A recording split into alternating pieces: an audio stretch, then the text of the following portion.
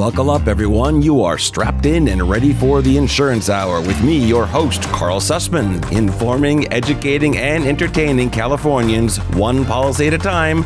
This is Insurance Hour. Hello, everyone, and how are you doing today? Thank you so much for being here and checking in with me with Insurance Hour. Remember, you can reach me anytime at 559-656-0317 with any insurance-related question. You can also send your questions in to questions@insurancehour.com. Or if you are very eager, you can just dial pound 250 on your cell phone, use keyword insurance, and that should get you to a broker right away. Also, I am happy to say we are now syndicated across California, reaching over 30 million people. So once again, I thank you for listening and watching and being interested in taking charge of your insurance. Today, we have a special guest that I wanted to bring someone in to talk a little bit about how insurance is working on the back end to some extent and how it interacts with the crossroads of consumers. So I have special guest Cody Eddings today, and I'd like to welcome him, and then we're going to have a conversation. Cody, welcome. Thank you so much, Karl. It's a pleasure to be here. Terrific. Listen, I know that what you do could be considered niche, but the truth of the matter is what you're doing and what your company is about really affects everyone from consumers to brokers to general agents to insurance companies all around. So let's just start right off. Cody is an entrepreneur, and he is co-founder of a company called SnapRefund. And now, Cody, let's just start from the beginning. Tell us about SnapRefund. What was the genesis of it? What gave you the idea? Where did this come from? And what does it do?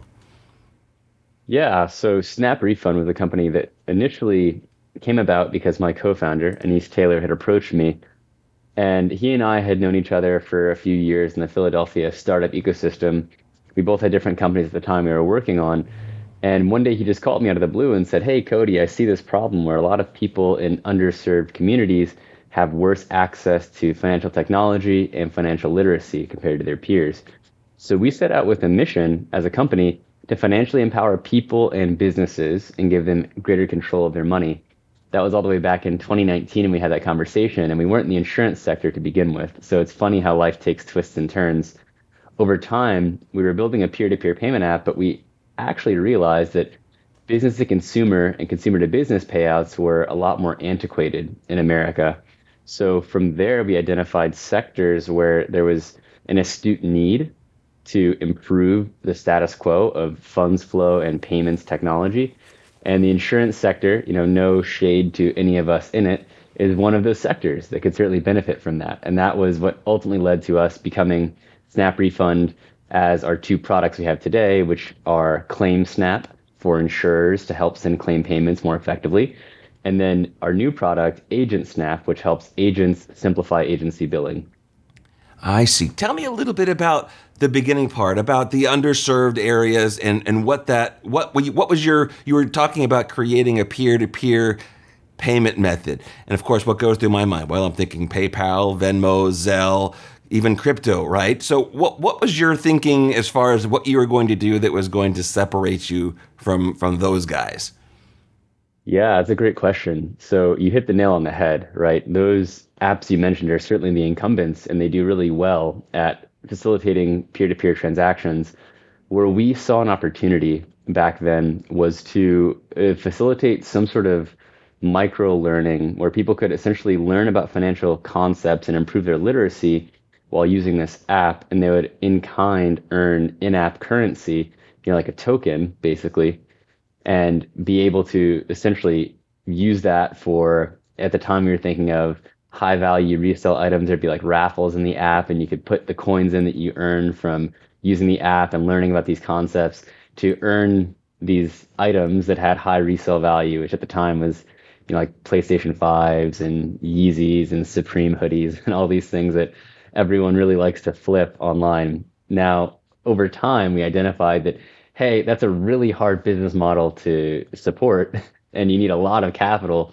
And not to mention, while we're doing that, we'd be taking a loss on the transaction itself because those incumbents are so close to the metal with the banking services they have access to, where an ACH transaction for them is, fractions of a cent, whereas for us, we're paying like dozens of pennies So it was a tough economy of scale to bridge, and we identified pretty quickly that the model wasn't very stable.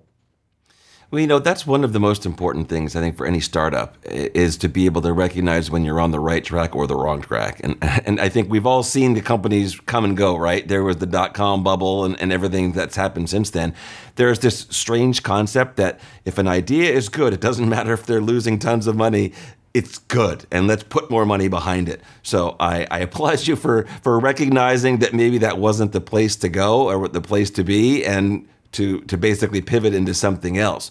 So you found that there was another area that was in need of modernization, and that was the insurance industry. So tell me how did you come across that, and what was the first what was your first foray into that industry? Yeah, so we were talking to a venture capitalist back, maybe a year after we started the journey in 2019. And we had identified already that, okay, we have this instant payment technology that was kind of the linchpin of our offering at that point. Push to debit was a little newer. So we thought, hey, leveraging this in intelligent ways might be a differentiator in the app. But it was when we talked to a venture capitalist, they had mentioned, hey, this technology could be applied in other places. If you thought about other ways to utilize this expedited payment technology, then we started looking into business to consumer flows. And we started out initially in the e-commerce space. We were helping e-commerce companies facilitate instant refunds to people, hence the name SnapRefund, which we've outgrown and is now a bit of an homage to a time past for us, which is why we have different product names for our insurance products. And in that journey, we start to understand, okay, business to consumer is a very big problem space. E-commerce is one area where it has impact, but going back to the mission, like why we do all this, yes, someone getting a faster refund for their pair of shoes they returned, that's certainly helpful to someone. But is it the biggest application of a solution to solve that mission, to serve that mission? And that's when we looked at the insurance sector and said, wow, well, when someone needs money for a claim payment, that's a really sensitive time in their life, right? They might be out of their house. They might not have money for a hotel, and the FNOL check hasn't come yet. So what do those people do? And we understood that about 70% of all insurance claims in the US were paid with paper checks still. So it was a very acute problem where the people who actively needed to get that money really had this vested interest in having it be seamless and fast. And that's when we started to look at the insurance space really seriously. That's how we got into the space. Hold that thought. I want to talk about that. We'll be right back after this. Let's do it.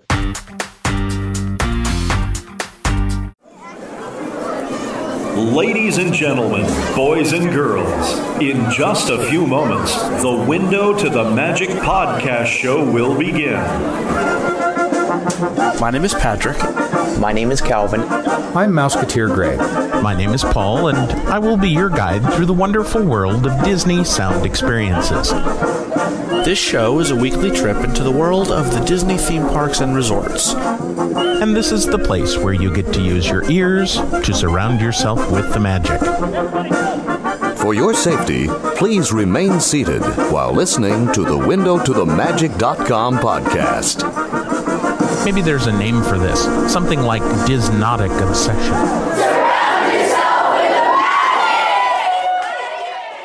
Please visit WindowToTheMagic.com for more information, or you can find us on Apple Podcasts and in the iHeartMedia app.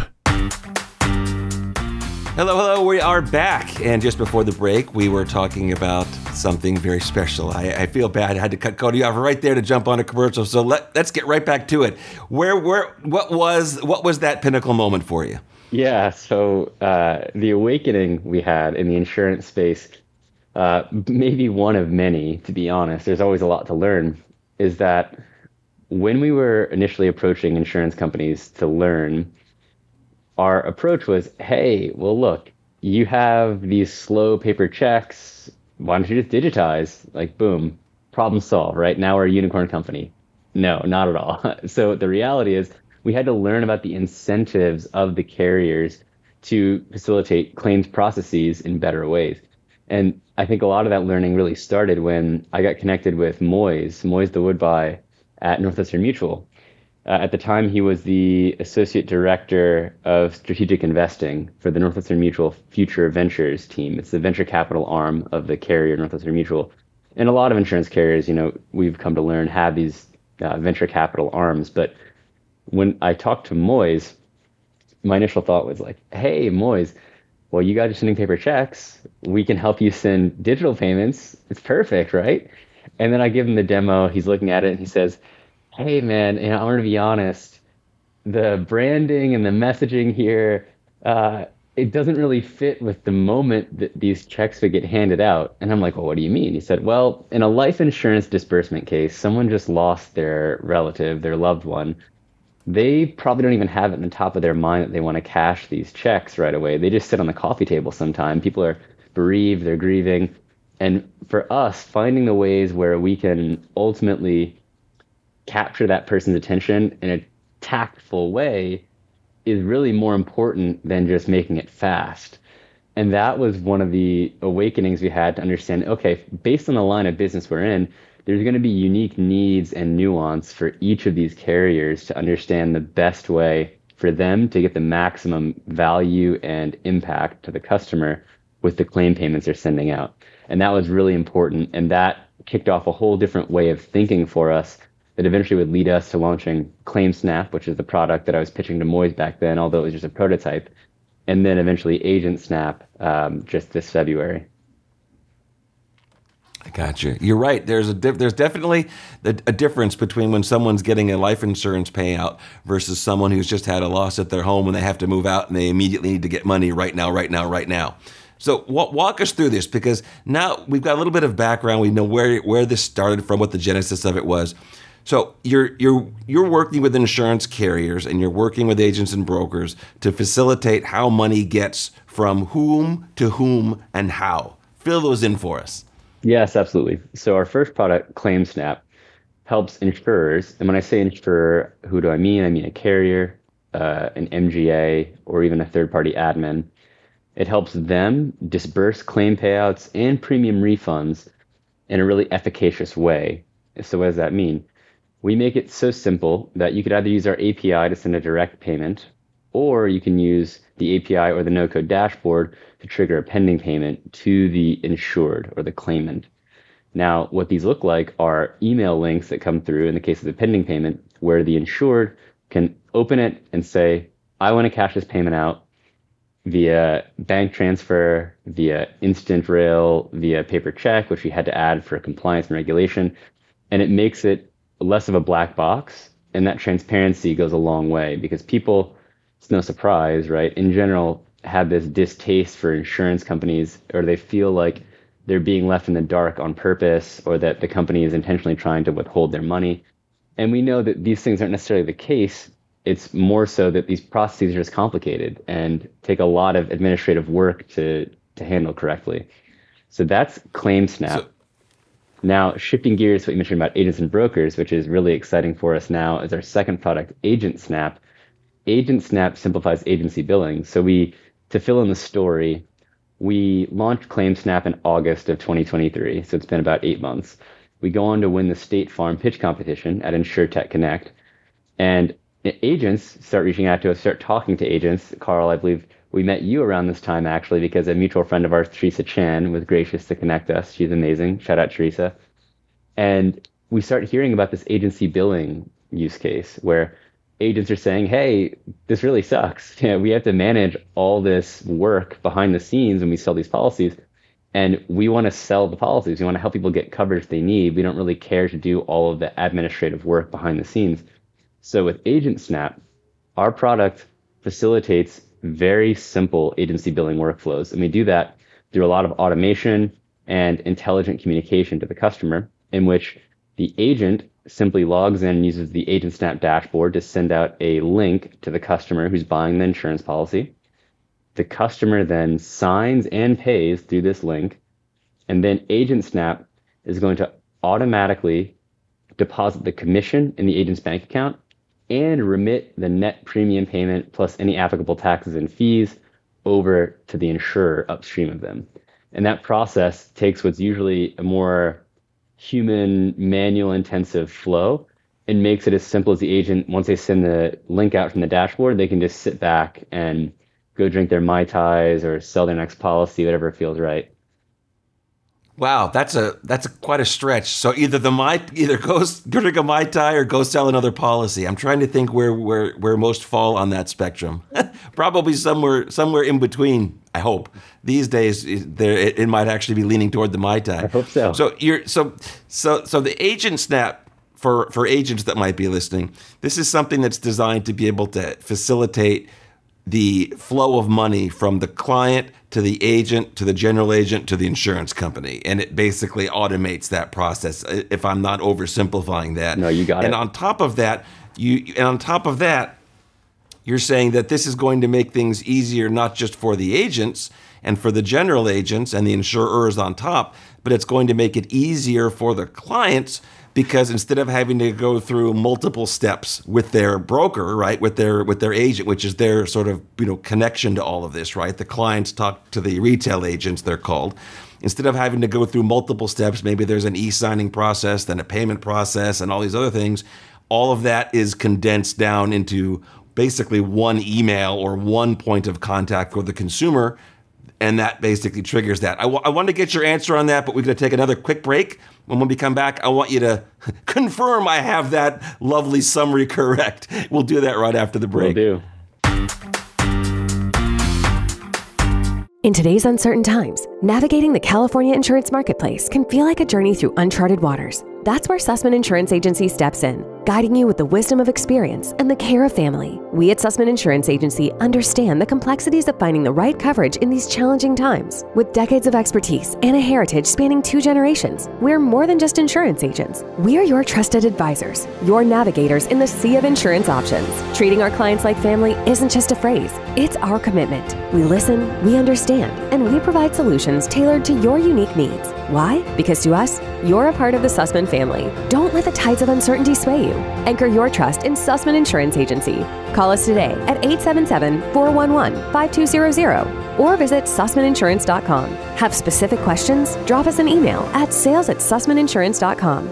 At Susman Insurance Agency, we're not just in the business of policies. We're in the business of peace of mind. Susman Insurance Agency, navigating your insurance life together.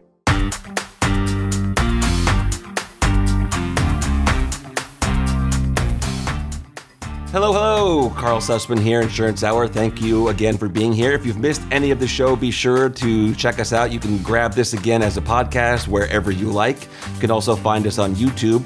Remember, we're always taking questions at 559-656-0317 or by email at questions@insurancehour.com. And if you do need something right away, you can dial pound 250 on your cell phone, use keyword insurance, and that will get you through to a broker right away.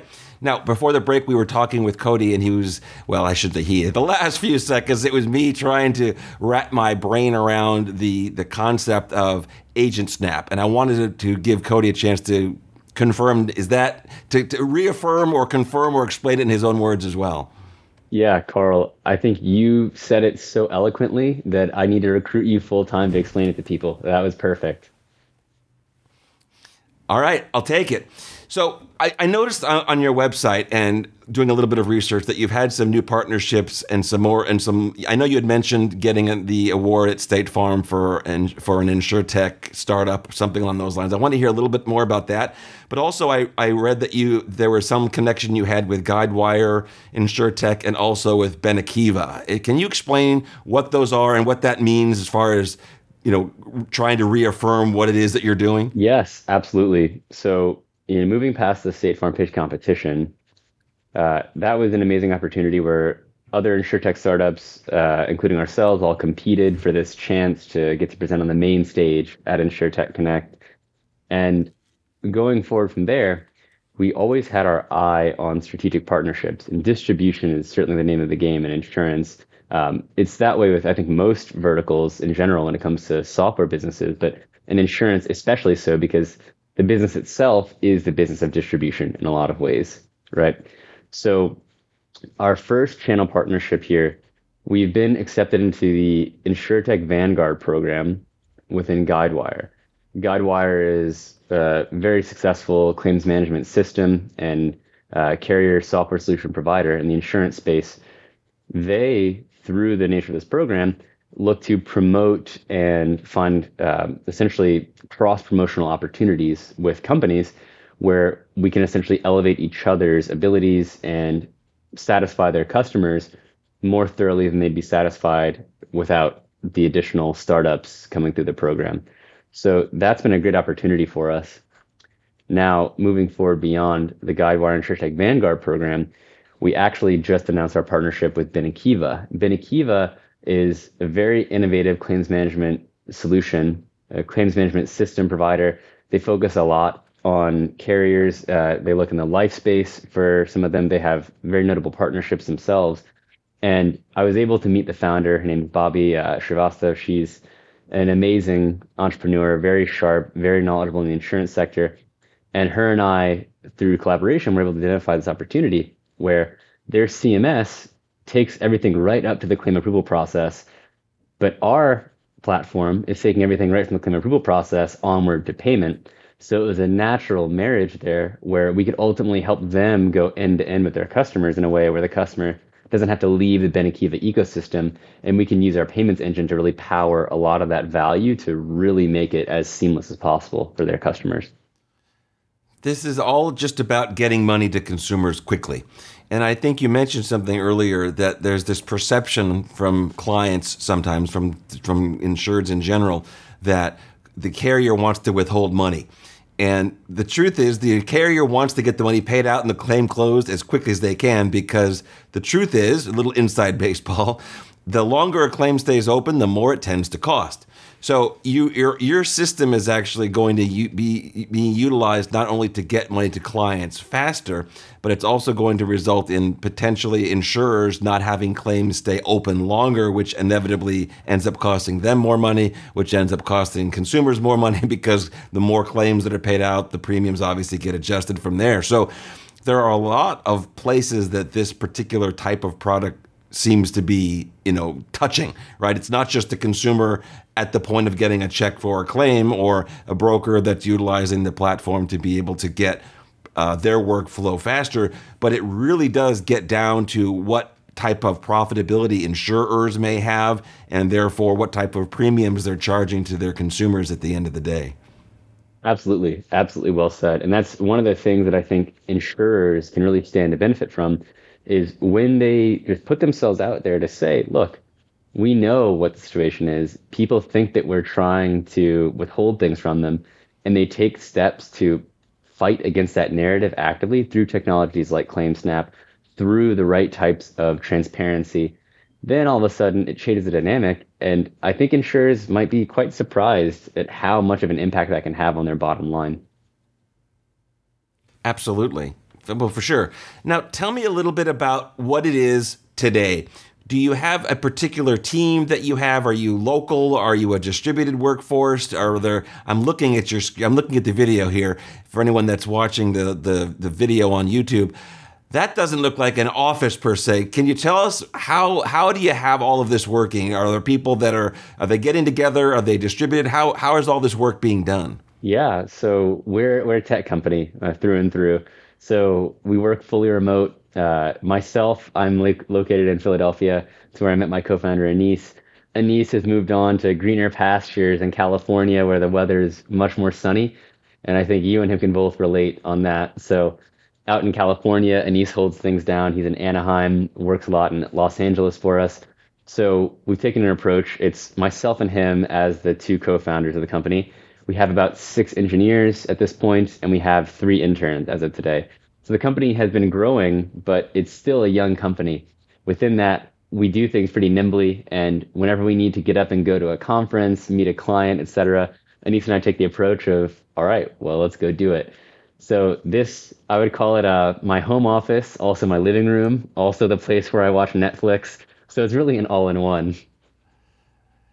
That would very 2024, I suppose, right? A little bit of everything from the same place. I remember when the pandemic first started, and I read this funny little clip online that showed, this is what you do, for work, and it's someone sitting and typing, and then the next picture says, and now work is over, and they basically moved over on the couch and sat down and were still on the computer, That's right. watching TV or doing whatever they were doing, which is it's a bit of a sad commentary.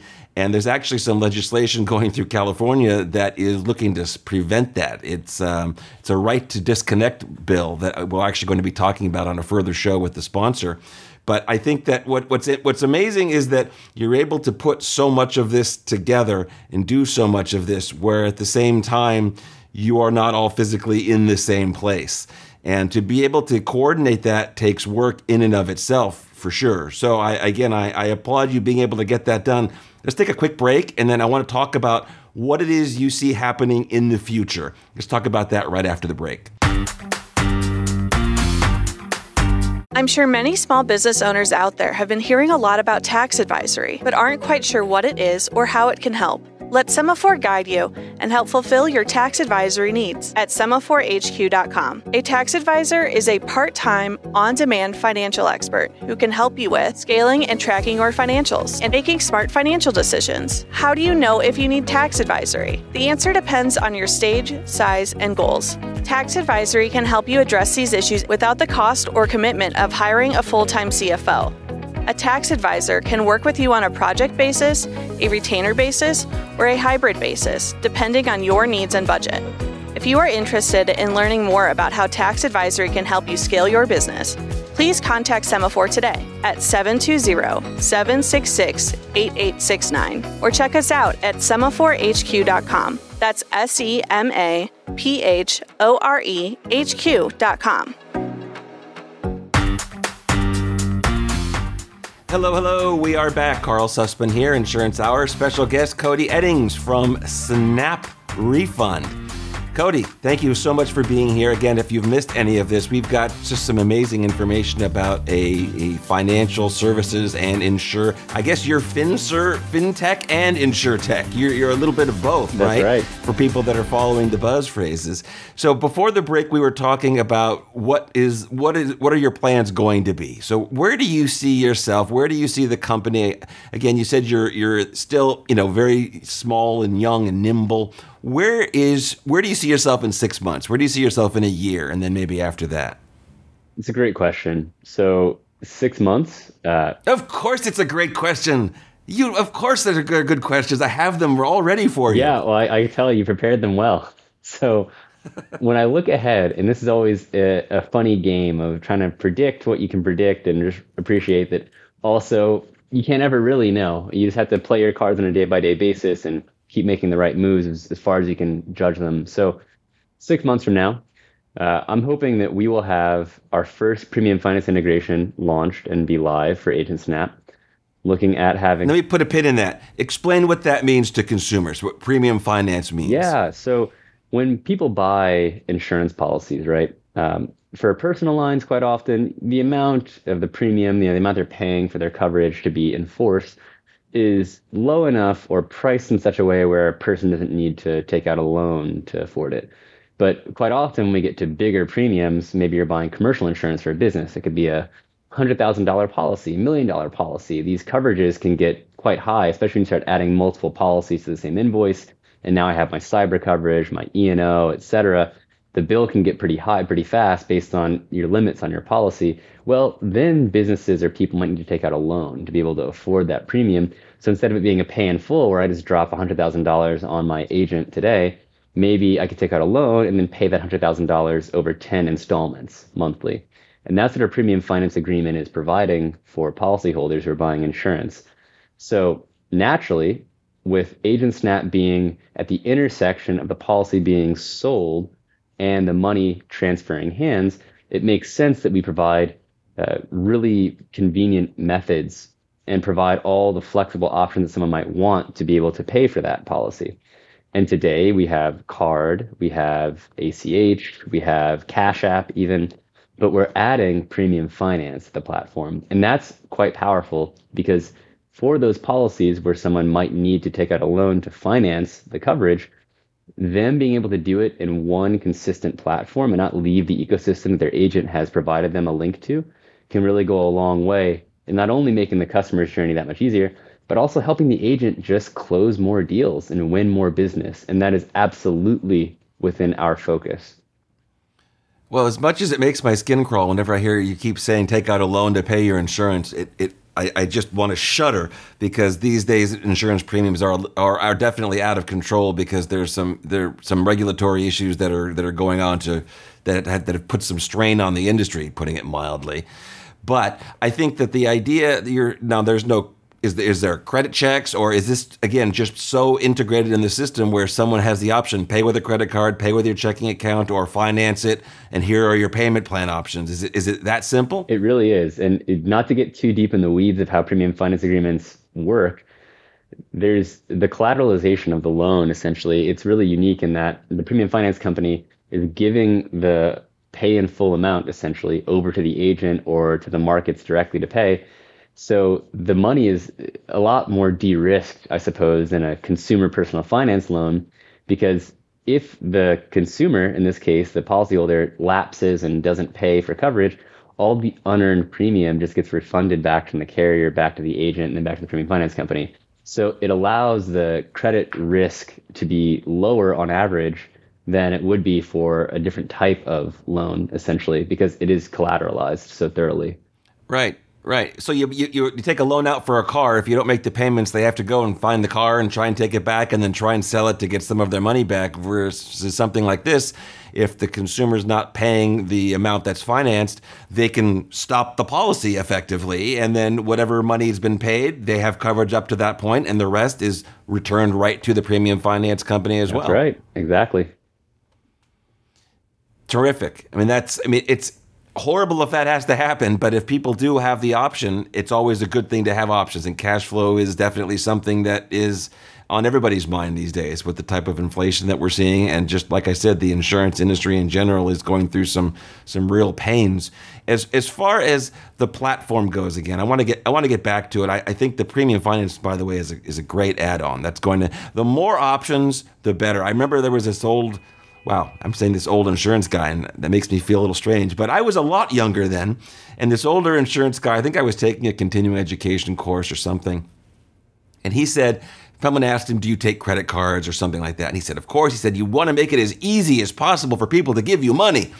And that always kind of stuck with me that, well, yeah, it's hard enough to be able to find the client and get the right product and get them the right policy. You don't want any obstacles in your way. And if there are, you want to give them literally as many ways as possible to be able to pay that bill, because you've already done the hard stuff. Let that last part, let that be the easiest thing. But I wanted to ask you a little bit more, because I know you talked about the team and people that, and you've got the engineers and some of the interns. And you mentioned someone named Anis Taylor. Can you tell me, you said he's taking care of the LA/Anaheim area. Tell me a little bit about what he's up to. What is he doing for us? Anis, he is my partner in crime. He's been such an amazing business partner to have across this journey. So I'm the chief executive officer and co-founder of SnapRefund. Anis is the chief operations officer and co-founder of SnapRefund. Anis handles our day-to-day operations, finance, legal, but probably most of all, the crown jewel in Anis's tool belt is his marketing skill set. He's really adept at generating buzz, traction, attention, interaction. And thanks to him, we've been able to generate quite a lot of inbound attention our way. Last year, through organic marketing on LinkedIn, between the two of us, we were able to generate almost 500,000 impressions on LinkedIn, and that's not slowing down anytime soon. He's the marketing guy. Right. He's the guy, he's the, what do they call it? The, what's it called when someone brings in the business? I'm blanking out now. Oh, it's going to bother me. I'll think of it, I'm sure, right at the break. But he's the guy that's bringing in the clients. Well, again, the product seems to be fairly straightforward in what it does and who it benefits and what it can do for them. So he has he has an easy job, air quotes, easy job, because it's a matter of finding the people that do what it is that this product is there to make easier, and then the product really does, I think, sell itself from there. So I want to talk a little bit more about some of the problem areas for you. I'm going to put you on the spot. So get ready for some tough ones, and we'll get that right after the break. We all love children, and many of us have an old car, truck, or van in the driveway. Find the Children has a great way for you to put your unwanted vehicle to good use. Keep listening. Every year, thousands of kids go missing. Trust me, it's a parent's worst nightmare. When a child goes missing, every moment counts, and you need all of the help you can get. Find the Children is a non-profit organization dedicated to locating missing children and bringing them home safely. You can help support their mission by donating your car, truck, van, or SUV. A towing company will come and pick up your car for free, running or not, and the donation of your car is tax deductible. Your help is providing the funds they need to continue their services. Call now, donate your old vehicle to Find the Children, and get free pickup. Here's the number: 800-403-6517. 800-403-6517. 800-403-6517. That's 800-403-6517. Hello, and welcome back. Karl Susman, Insurance Hour. Thank you so much for being here. Remember, if you want to reach out, if you have any type of insurance-related or product-related to insurance question, feel free to reach out. You can call anytime, 559-656-0317, or shoot an email to questions@insurancehour.com. To get somebody right away, just dial pound 250 on your cell phone, use keyword insurance, and voila, you shall get somebody that can help you. If you missed any part of this show, remember you can grab it on iHeartRadio or on any of your favorite podcast apps. You can also catch it on YouTube if you really want to see what Cody and I look like today. You can find us there as well. Again, we are proudly syndicated across California on stations, on great stations from KZSB to KMET to KCAA, to The Answer, to 860 The Answer, to KFBK, The Patriot, AM 1150. Too many of them to name right now, but again, I thank all of them for allowing us to help share our knowledge about insurance with everybody. All right, Cody, now we get into the tough stuff. Now, you have a product that is dealing with people's money, right? You're dealing with money that's either incoming for them if there's a claim or outgoing if it's paying for insurance. So tell me, how do you handle disputes or disagreements? What happens if a client says, I want my money back, because they're not happy with the policy per se? What type of procedures do you have in place to deal with stuff like that?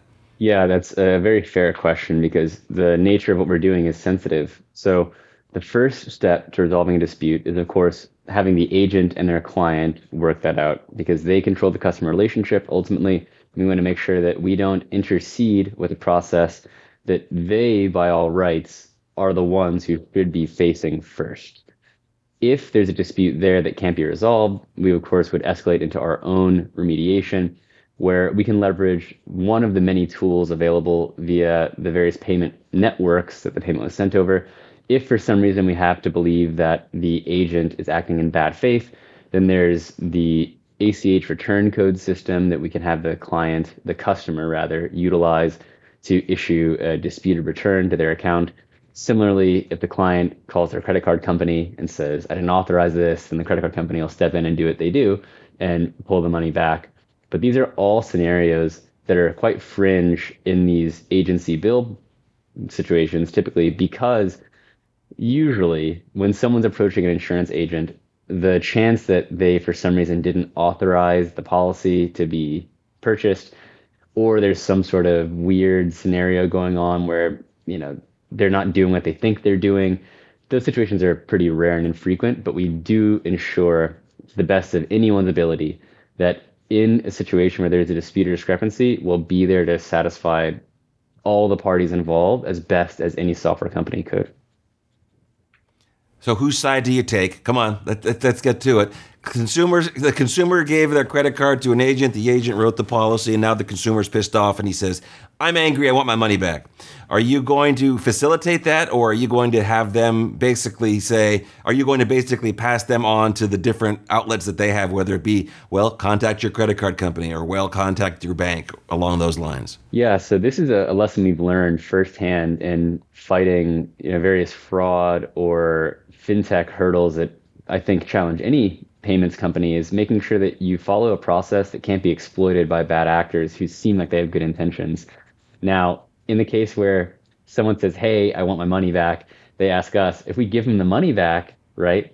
And then they go back to the credit card company or bank and then double dip and then file for a return with them, well, now we would actually just be out that money if we didn't follow proper procedures and protocol. So when it comes to actually refunding amounts, it's almost always advisable for any financial technology company to have the consumer go through the appropriate channels to prevent fraud, waste, and abuse. But in the case where there's anything that we can do to help assuage any concerns or lend an ear to all sides involved in a transaction, we're going to do that every time.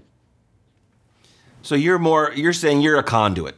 You know, you don't get in, you'll try and you'll obviously reach out and say, talk to your broker or whatever the case may be, but you really are just a conduit of the money flowing. You're not going to take sides. You're not going to be another player, in essence, another place that the consumer has to potentially deal with to convince, air quote, that something went wrong or that there's something that they want their money back for or didn't get what they want. All of the things that you end up hearing at times. 100%. I mean, our role is not to be an arbiter. Our role is to be a facilitator and to be someone who makes things easier. And when it comes time to settle any edge cases, we want to make sure that we're not taking a hardline stance where we have to ultimately be the judge and the jury, so to speak, where possible. Fair enough. Fair enough. Now, what type of technology is this built on? Is this something that you are using any off-the-shelf code for, or is this something that's been built from scratch? Is it open source? Give us a little bit about the nerdy stuff that some of us out there like me enjoy. Oh, I love it too. I have my bachelor's of science in computer engineering from Lehigh University. So, I'm always down to clown, as they say. So we built things in some of the most modern ways that I think anyone can build a payment facilitation company. And we're far beyond that now. Now we really are a true insurtech, fintech play, like you alluded to earlier. We work with the latest and greatest payment rails and security standards and encryption and tokenization along the entire funds flow value chain. So we ensure things with the way we do it, for example, that when we verify users and onboard them, we're not storing sensitive data ourselves. We tokenize it, we encrypt it, and we pass it to trusted providers who will verify identity for us. We don't store bank info ourselves, right? We tokenize it, we encrypt it, we use a system like Plaid, for example. So that way, if there was ever a breach in SnapRefund's server, the information is not even there to be stolen by a bad actor that could be utilized to harm someone. And these are the decisions we made along the way to make sure that we modularize our entire code base in a way where there are these firewalls, so to speak, in place where each time we're jumping into another data plane, everything is cordoned off in a way to where no one's going to get anything they shouldn't have access to. And even if they get into a place they shouldn't be, they don't necessarily have the keys to a user's personal information, so to speak. Well, keeping everything separate is always a good idea, right? And you mentioned tokenization, and we're going to take a break in a second or two, and I want you to talk a little bit about what that means. We might be getting a little in the weeds, but I think it's important for people to know, because they're paying for things online all the time, to know how that is one of the methods that is utilized, not just by you, obviously, but by other companies as well, probably insurance companies, when they're taking payments from you, to be able to have a way of keeping information unique for each transaction, almost like having your credit card change every time you use it. Let's take a quick break, and then I want you to explain a little bit about tokenization. And you mentioned a company named Plaid. I'd love for you to talk about how you're integrating with them as well. Let's do it, Karl.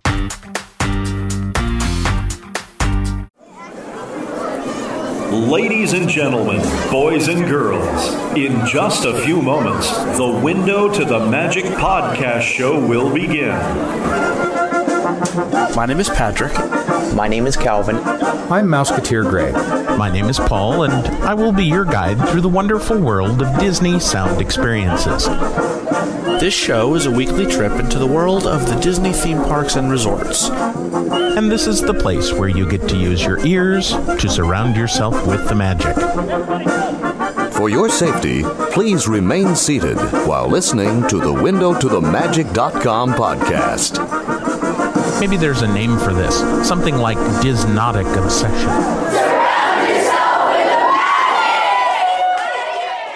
Please visit windowtothemagic.com for more information, or you can find us on Apple Podcasts and in the iHeartMedia app.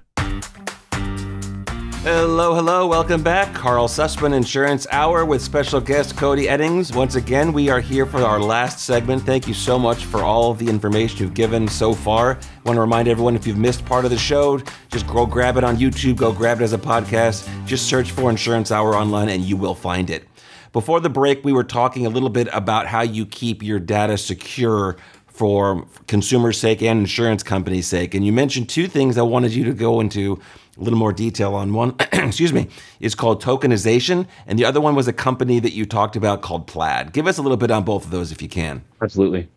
So tokenization, this is a concept that really happens in people's day-to-day lives, whether you realize it or not, even outside of the internet. It's just simply securing data via a proxy piece of data that references or is mapped back to the sensitive data.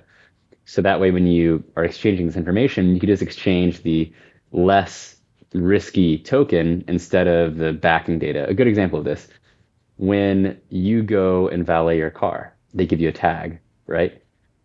They don't necessarily expect you to use that tag to go do anything, right? The tag simply corresponds to the keys in the lockbox for you. That tag is a token. It's a tokenized version of your keys or of your car by extension. So when it's time to go get your car, you give them your token, and then the valet looks up which keys the token corresponds to, which is the valet ticket, and they hand you the keys.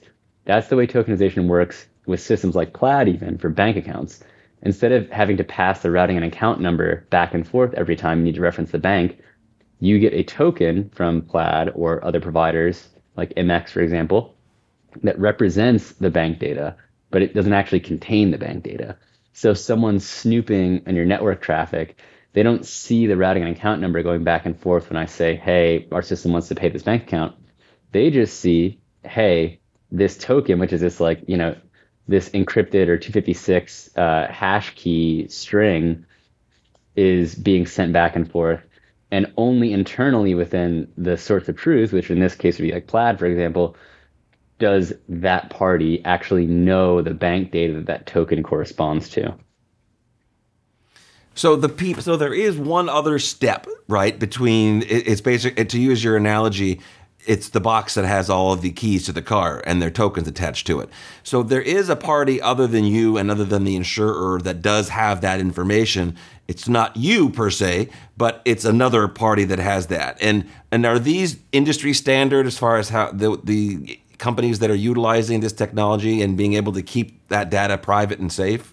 Absolutely. That's part of the due diligence that a company like ours or many other fintechs go through when they decide which third parties to partner with for some of these services is, okay, who actually does things the right way? Who's an industry leader?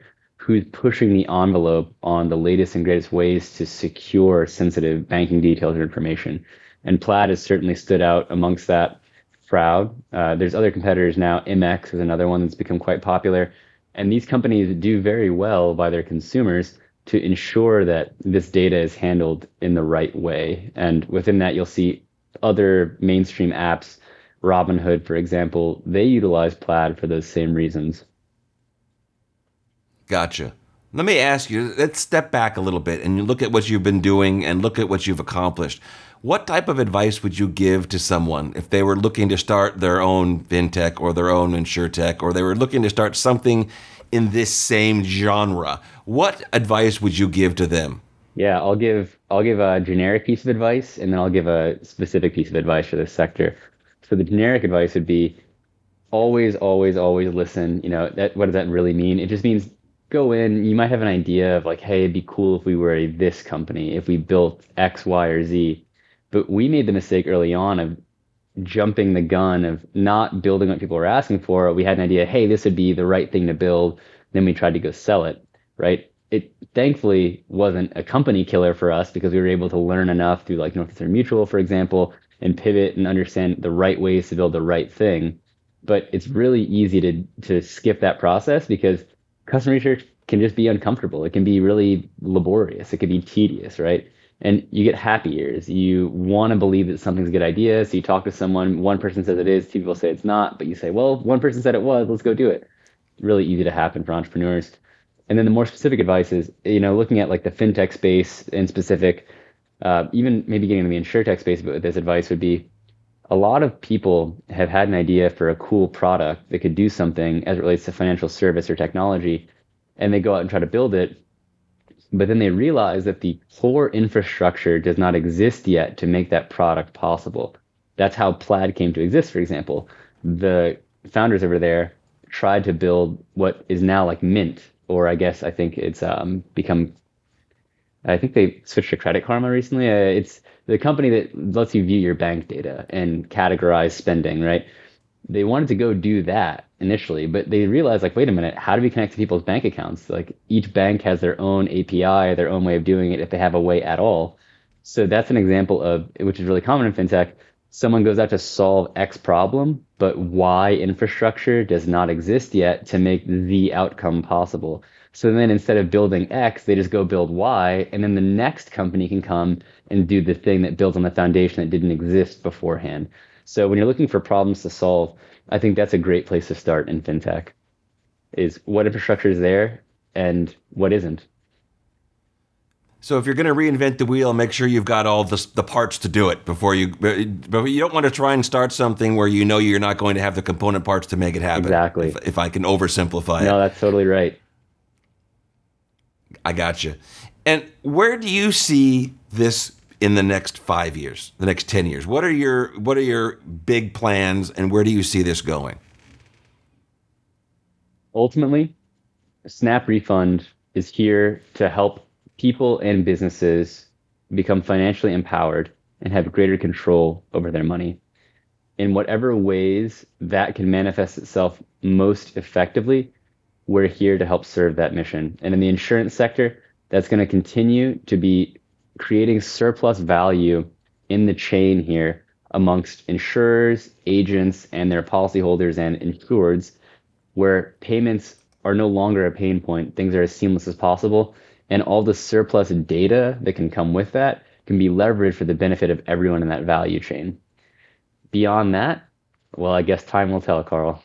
Cody, that's exactly what I'm talking about. I think that's one of the things that makes this so unique in what it is that you're doing, is that you're not trying to create something and then convince people why you need it. You're basically saying, look, I see this need. You've told me you have this need, and I'm going to build something that solves that problem, which I think is terrific. I think only Apple can get away with creating a product and then convincing us that we need it, and somehow it works just great.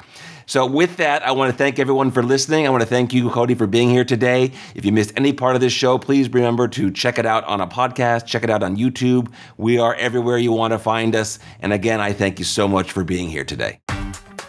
I do want to thank all of you for taking the time to listen today. I know insurance is not necessarily the most sexy concept. It's not the most exciting thing in the world. It is important that you understand what it is you're getting, what you should be looking for, red flags, you name it. You just need to know more than you used to. Things are more complicated than they used to be. If you have any questions, please reach out to me directly. You can email your questions to questions@insurancehour.com or call and leave a voicemail at 559-656-0317. Educating and entertaining Californians, one insurance policy at a time. This is Insurance Hour. This show is dedicated to Shamrock Papa.